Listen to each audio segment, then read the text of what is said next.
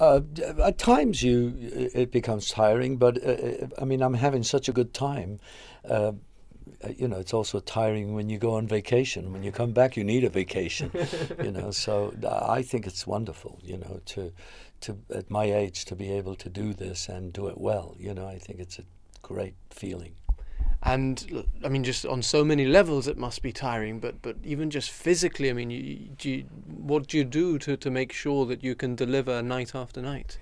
I just love what I do, and when I see thousands of people out there waiting for me to perform, I just get electric, and then the whole place becomes electric. It's a matter of just building up your energy. Half an hour before you go on, and no matter how tired you are, you always have that extra, energy that you can just, I'm not only doing the tour, I'm also making a symphonic record this year, and I'm writing a musical based on the Matterhorn that will come on in 2018, but musicals take a long time to write, so it's not just, the touring, it's everything else too. And then you have a life too, you have a family, you have, kids and grandkids, and my mother's still around, and friends all over the place. So yeah, I mean, my life is, there's not enough time in the day.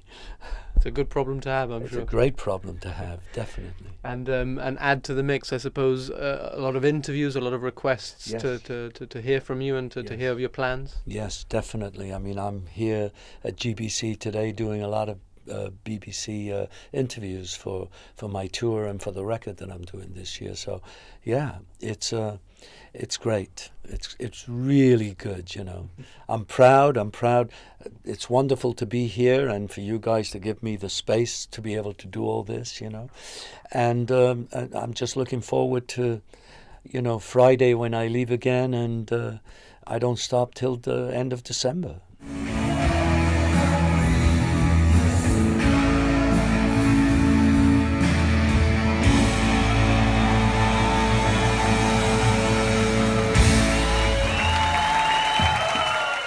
And the concerts are selling well. I mean, yes. Sold out in Germany and in many places. Yeah, Ireland sold out.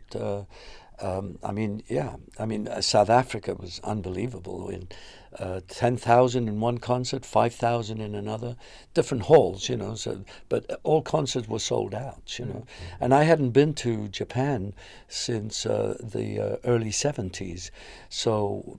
It was just incredible. I mean, I started to sing all these songs, including The Carpenters' I Need to Be in Love, which was huge over there, or It Never Rains was like huge in Japan, and For the Peace of All Mankind is like an anthem in Japan.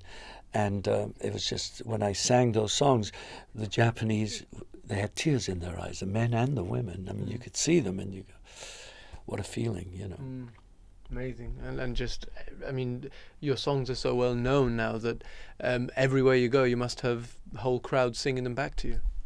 They sing from the beginning till the end.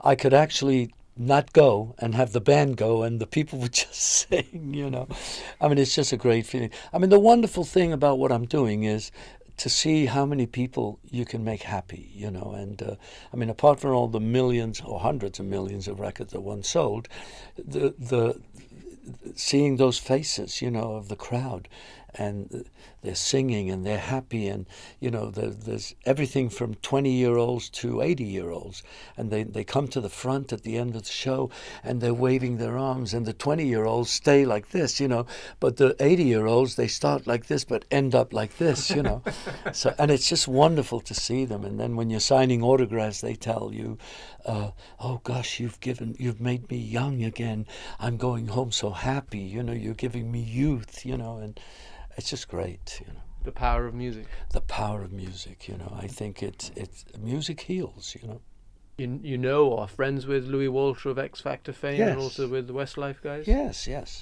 with many people, yeah. I was just with Louis now in Ireland, and he asked me for some songs because he says, I'm going to bring back Westlife, so can you write some songs for me, I mean, who knows, I mean, I got a lot to do, but I mean, maybe a song comes up as I'm doing this, or maybe one of the things for the musical becomes such a great song that I play it for him and he said, oh, this is great, which will make the musical already a success if something like that happens. So you look for these things, you know, or they come to you like this, you know. I didn't know I was going to see Louis, you know. I mean, I've known Louis for a few years, but I haven't seen him for many years, you know, and suddenly he walks into my dressing room. Albert, it's Louis.